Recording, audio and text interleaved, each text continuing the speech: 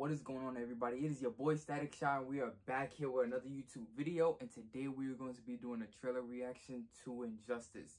Now, for those who know me, know I value the storyline. This is one of DC's best storylines to me. Like, I just love the whole aspect of Superman going rogue, which this is not the first time we've seen a rogue Superman. And it's not the first time where we've seen, like, Batman making that assumption that Superman later down the line in the future is going to destroy the world. He could be the bridge of the, the reason why, like, he's going to see Superman being more of a dictator. He always had that assumption because someone with that much power, that's your first assumption. Like, yo, if he turns to the wrong side, it's clipped. It's clipped. We already seen him thought this way in Justice League Doom. We seen him thought this way. And for those who watched it, Justice League, what was it, Zack Snyder cut, even the one before that, and even Batman v Superman, we've seen this plenty of times. It's nothing new to us.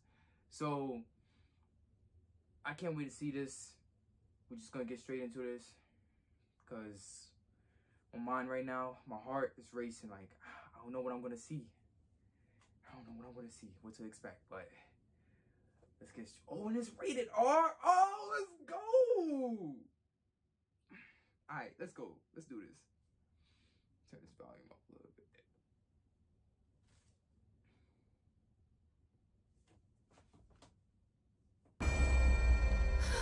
Imagine meeting you here, Lois. This is a priority call to all Justice League members. A woman is missing. She's one of ours. Her name is Lois Lane. Lois. My masterpiece. Brace yourself! You took his wife. You took his unborn child. And his city. Why? After all these years, Batsy, you really need reasons from me? What happened to Metropolis can never be allowed to occur again. You'll throw away everything the Justice League stands for.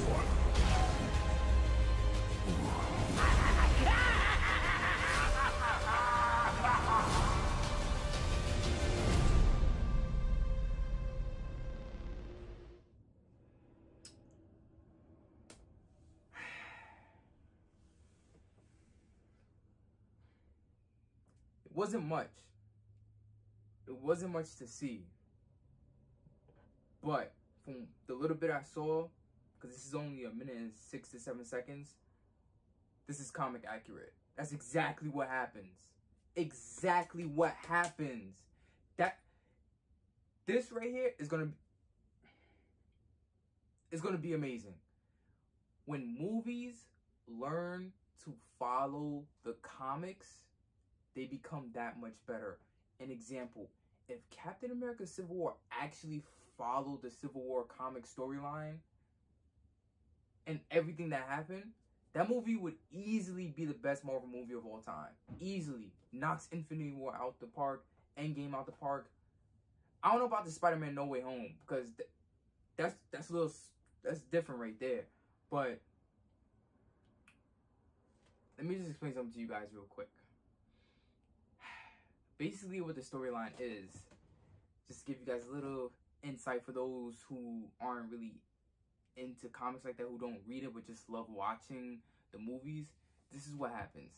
So, Superman is about to have a baby. Well, his wife, Lois, right? And she's not no huge belly type pregnant stuff, but she's pregnant. And she's going on this, like, because she works for the Daily Planet. I was about to say the Daily Bugle. She works for the Daily Planet, and word was dropped, and she's about to go check and see something out at the docks or whatever. And Harley Quinn ends up knocking her out, as you see. And the Joker, kidnaps her. So now Superman's going on this rampage, and it's like, yo, Bruce, I need your help. Can you please help me? I don't know where to go, how to go about this. Like, he was really panicking. So then later on, Batman gets to drop on where they at. Superman, yo, this scene right here, if they do not have this scene, I need to, yo, they should. Hopefully they are. But what's going to happen is Superman's coming in to go save Lois. He sees Joker, he sees Harley Quinn. And next thing you know, he sees Doomsday. Which, for those who know, Doomsday is the one that killed Superman in battle. And he just automatically just punches Doomsday, takes him up to space. And then Batman's like, wait, Clark, no, that's not Doomsday you're fighting. It's Scarecrow's fear toxin mixed with kryptonite. So Joker used kryptonite because he knows that if he just uses Scarecrow fear toxin Superman, it won't work. So he has to use kryptonite in order to weaken his cells and all that stuff for it to go into his system. So he thinks he's fighting Doomsday when really it's Lois that he took up to space and his unborn child. And he kills, you know, Lois Lane and his son. Then that's what causes him to go rogue. And I don't really want to give too much, but that's just, you guys are picking up what I'm saying right now. Like I'm really lost for words. This is one trailer reaction where I'm just like, and that was only 1 minute and 6 seconds. Like, but there was a lot. There was a lot that ties into this. And man, there's just so much other scenes that I really hope we're gonna see. Every death that I've seen in the comic book so far, I hope they show every single death. Every last one of them. And one thing I do want to say about Superman, it was this famous line that I loved when I was playing the game, Injustice 2. If I'm not, was it the game? Was it Injustice 2? Yeah, I think it was. So I was playing Injustice 2 and Batman, you know, he's going on telling, or was it the comic thing? I'm bugging. But Batman was telling Superman how, you know, he had to watch his parents die right in front of his eyes. Typical stuff that Batman always talks about. And then Superman tells him, but you weren't the gun. That was deep. That really hit me because Superman killed his family. Batman, you did not kill your family. Yo, this movie right here, so I don't remember exactly if they showed the date, the release date on the trailer, but if it didn't, if you guys don't see it, the release date is October 12th, so stay tuned for that. Man, yo, that's my thoughts right there so far. And, you know, giving you guys a heads up on, like, what the comic book is about and what to expect. So, basically, it's like the Clash of the Titans. Batman against Superman. Of course, Batman's going to have his own team. Just know, this expect to cry. You're going to cry. There's a lot of characters and a lot of heroes that you're going to be emotionally attached to. And when you see them die, it's over. It's over. Because I know I'm going to cry again and when I see one of my favorites die. Like, I don't even want to say who it is. I'm not even going to say if it's a guy or girl. But just know there's plenty. Blood will be spilled in this movie.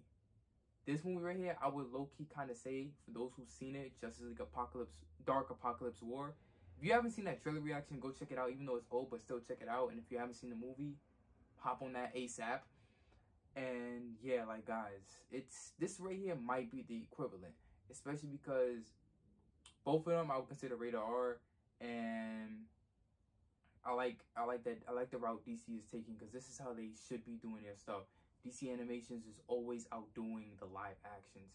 But that's for another video. I'll do that another time, explaining why I feel DC Animations are better than the live action movies we get.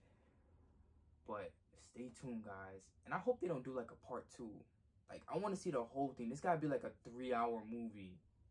Gotta be like a 3-hour movie and stuff. I don't want them give us like a cliffhanger and stuff, and then we gotta wait till another part of this comes out. Nah, get it all out the way in one. That's it. That's all I have to say right there, guys. Hope you guys enjoyed it. Like I said, stay tuned for this movie. October 12th, Blu-ray and DVD. It'll be available on PlayStation, Xbox, all that stuff. Rent it, buy it, find a way. Legal websites, I don't care. Watch the movie, find a way. But like I said, guys, stay tuned for more videos, more trailer reactions. Leave a comment in the comment section below what movie you want me to do a trailer reaction to. And peace out, guys. I'm recording. Okay. Hey guys, it's Lemis telling you guys to subscribe to my little bros, Static Shy. All right, YouTube channel. All right.